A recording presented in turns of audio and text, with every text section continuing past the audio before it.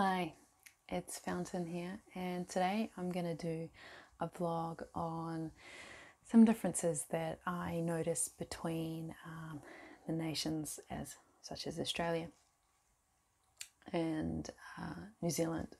And this vlog was requested by some previous viewers of a vlog where I talked a little bit about why I moved to Australia, and I've lived in New Zealand majority of my life. However, there were some things that were kind of hard to change. One being weather, and the other one being accessibility to local organic tree ripened tropical fruit. So besides that, these are just some perspectives that I've noticed within my experience of being here in Australia, and this doesn't necessarily mean that it's true for every single person that lives in Australia or in New Zealand, or even just visits these places. And as you all understand, when you come to a different land than what you are probably being used to in this current lifetime, you will obviously notice some changes and some differences in the culture, in the land, and various other aspects of life as well. So, moving on. I guess the number one thing that I wanted to point out is some people might call them First Peoples. Generally here in Australia, they would probably be called First Peoples of this land, and then obviously the Indigenous peoples of New Zealand. Now they are somewhat different. Some people might know First Peoples in Australia as Aboriginals.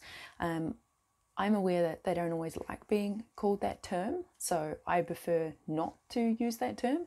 However, some people don't quite understand when I'm talking about First Peoples of Australia. They don't always quite associate that those meaning kind of the same kind of peoples.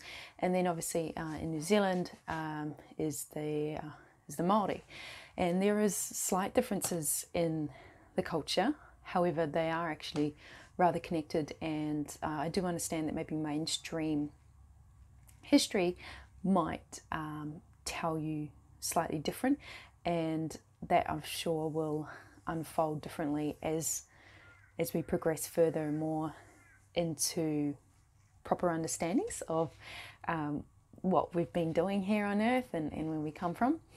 So that's kind of beside the point of this video. Also, I'm going to dive into a little bit later on in this video more around the relations between obviously those people that were here pre-European style peoples coming over and deciding that they're just going to live here on these lands. So I'll get further into that in the vlog. Now the next one obviously is more sort of generic things. Obviously the size of the land above the water, vastly different between the two. However, they actually are connected under the water. That, I guess, I'm sure is a vlog for another day. Climate, very different. New Zealand still has a bit of a variety in its climate, depending on whether you're in mountainous ranges, whether you're actually living in a place where the land has had very little interaction with human civilization compared to a lot of interaction with human civilization. The closer you are obviously to the equator, or the closer you are to places like Antarctica, that will obviously depend, will vary a lot with the climate. With Australia, I find the climates actually more vastly variety, if I could say that. So obviously in the centre there's a lot of desert, and then obviously when you go on the outskirts of the land, then obviously much closer to the ocean, you'll start to notice the forests, and then also the different temperatures. For something like Northern Territory, Northern Queensland, Northern West Australia, it's vastly different to places like Tasmania and Adelaide and Victoria. So obviously, things like precipitation and temperature, then also the geography is vastly different as well. Now, also population, of course. New Zealand is like 1 fifth, potentially size of Australia when it comes to the current supposed population counts. Obviously, New Zealand being a smaller land, if there was that many people that live in Australia living in New Zealand, you'd probably notice that quite a lot. Obviously, in the centre of Australia, there's a very low densely populated area. So yeah, obviously, the density of population of humans definitely has an impact on how you see everything around you. So that's for sure. Now, I've noticed with Australia, I guess if you want to take something like Sydney or Melbourne, the pace of life is much faster than in many places in New Zealand. I mean, Auckland still has somewhat of a faster pace of life, of course, compared to somewhere like the west coast of South Island in New Zealand. It's very different. It's very I would probably say more laid back, whereas Australia's a lot more, I guess, caught up in the sort of metropolitan lifestyle. But that's not to be true across all parts of Australia. There's definitely some very low densely populated areas in Australia. The next point I want to talk about is, I don't want to get too much into like polarity, but this is somewhat of a polarity that I see plays out a lot, but not always, is the kind of extroverted, introverted traits of people and even of animals. I won't go too much in the animal side, but with people, I do notice that the Australian people do tend to be more extroverted than people that live in New Zealand, and people in New Zealand do tend to be a bit more introverted than people that live in Australia. And that's not always the case, obviously, but I actually really noticed this a lot more when I went travelling overseas to other countries and coming across, I guess, like Australian backpackers or nomads and New Zealand kind of backpackers and nomads. And to be honest, there's much smaller amount of New Zealand people travelling around the world than obviously there are in Australia. So, but yeah, it's definitely something I notice a lot. And the Australian people, I do find that sometimes they can be more brash or kind of direct. And that's not to say it's a bad thing, but they're just the way that they go about things. It's much more abrupt, if you could. That's kind of one perspective to have of it. Whereas I find people in New Zealand are more. They have a bit more of a slower approach or a kinder approach. Not to say that that's a better thing than the other, but I definitely personally prefer the more kinder approach. But of course I do understand that there is obviously times and necessity for a more direct approach. And yeah, it's just slight nuances in the culture that you probably wouldn't recognise really at all if you come from a place outside of Australia or New Zealand. Now, to get more into the monetary, economic side of things, wages in Australia do tend to be more and compared to New Zealand, and the cost of living in New Zealand does actually tend to be a little bit more than the cost of Australia. That's not the case for all kind of day-to-day things that people buy, but you kind of have to bear in mind New Zealand having a smaller land, smaller population. It is much further away from a lot of places, so if you want to get things imported in from other places, there's not as much of a, the way the current economic system's set up, it's not as much of a demand for those things, so therefore the supply tends to be a bit more expensive. So yeah, I guess that doesn't sound great for some people who live, who have that kind of live in a mindset of very monetary focused, and that's understandable. But with that, they kind of there's like a less disparity between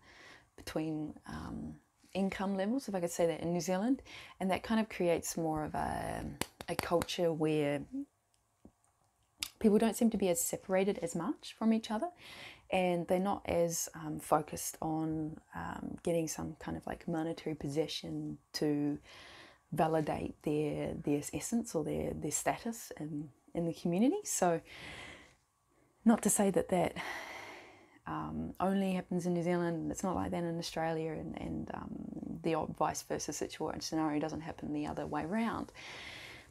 It's just something that I've noticed, and coming from New Zealand, you do tend to notice things more like that as well.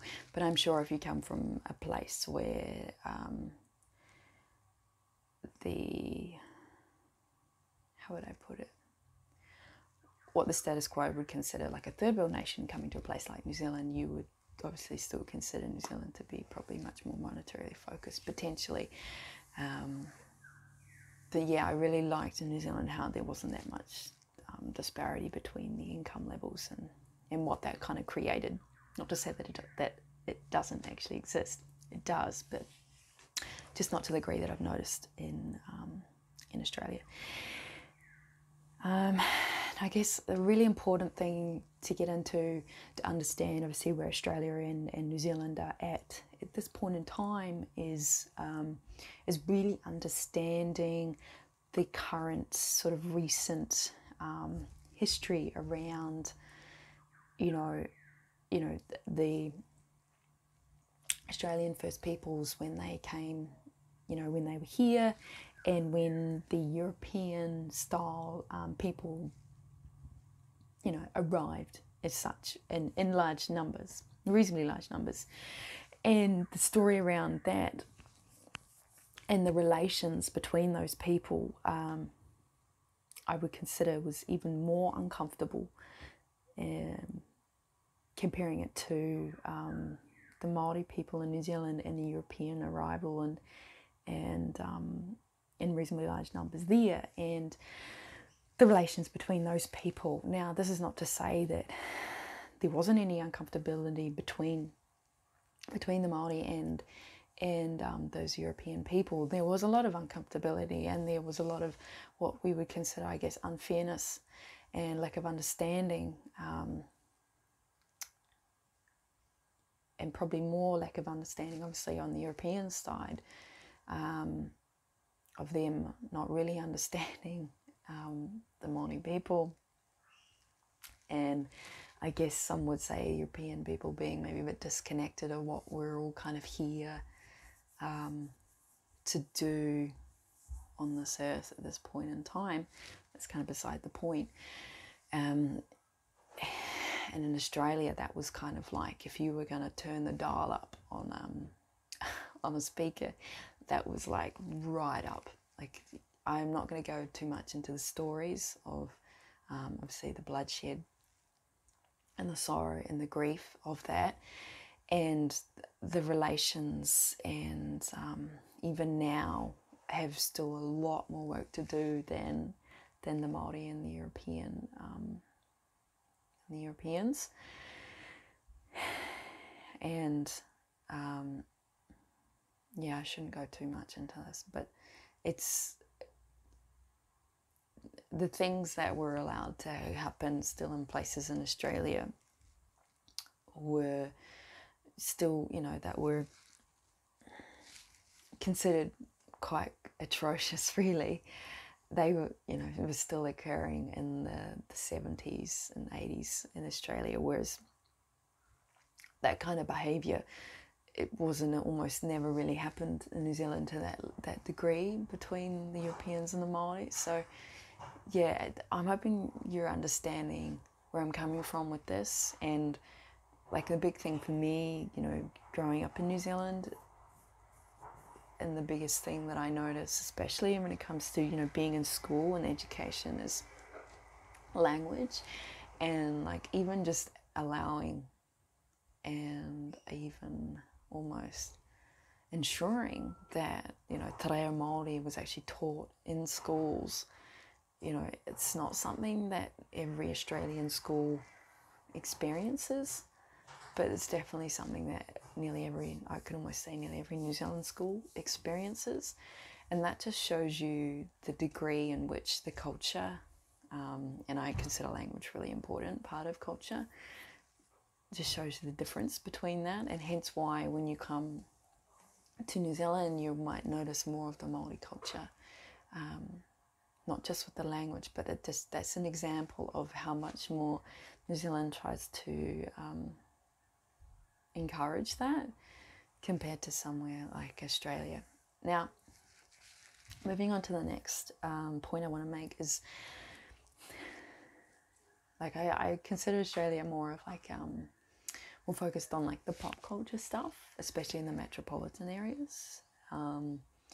Where New Zealand is much more of a focus, I would guess, on something I would call like the outdoor kind of adventure stuff. Now, obviously, you can explore, you can get a lot of outdoor adventure stuff in Australia, and obviously there's a lot of pop culture still in New Zealand, but it's just using that example as a way to kind of show you the differences between that. Like if you're really into like metropolitan city life, you know, do shopping, all of that sort of stuff, Australia is probably more of a place you want to go. Maybe you want to go somewhere like Sydney or Melbourne. But if you're really looking for that like beautiful outdoor experiences, we don't have to go too far from, you know, the airport or whatever, then like New Zealand is much more of a place you'd want to go to experience that. But you know, I'm living up in Brisbane way. Like there's a lot of places not that far from the city that are really beautiful to explore as well. So yes, this is what I would consider a rundown of the main kind of differences between those kind of nations. You know, in Australia, like there's hundreds and hundreds of different nations, as we would call it, with the First Peoples. So the word nation in the English language is an interesting word to use in that context.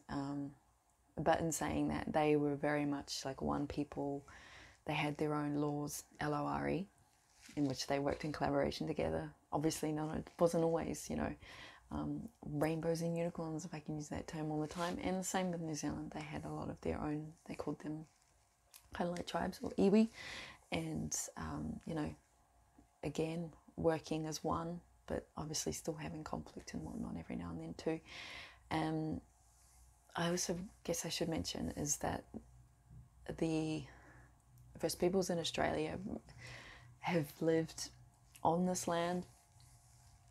You know, science might tell you like 100,000 years at the moment, but they've lived here for longer than that. That's all I can say. Whereas the Māori in New Zealand, they've lived here for, you know, science might tell you about 1,000, 2,000 years. They may have lived there for a little bit longer, but they definitely weren't the first peoples of New Zealand. I can tell you that. That for sure. But science is here to catch up on that, and it's exciting times. I'm looking forward to us remembering all these things about the peoples and where we come from. So maybe I can share another video on that in another time. Yeah, this is all I really wanted to say about this topic. If you've experienced some of these things, we have different perspectives, put them in the comment section down below. If you've got any questions, any vlog requests, you're more than welcome to you know, request them over to me. I'm on a couple of different social media platforms, and you'll find them in the description box down below. And I'll see you in the next vlog.